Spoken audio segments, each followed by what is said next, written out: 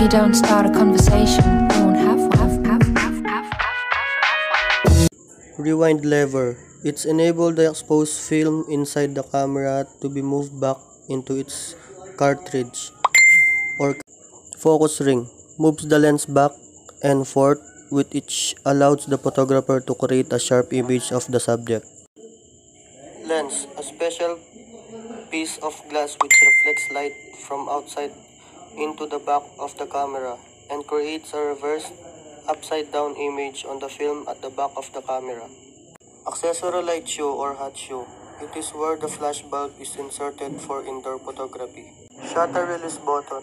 A part of a camera which when pressed will keep the shutter in open position. ISO, ASA, DIN dial.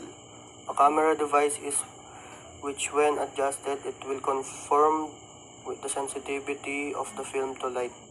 Film advance is a mechanism for moving film from one spool to another incrementally one frame at a time. Viewer or window, a viewing instrument attached to a camera used to obtain proper composition. Rewind fork or rewind button. These are connected on the film rewind knob and crank. It holds the long spool core inside the film cartridge chamber.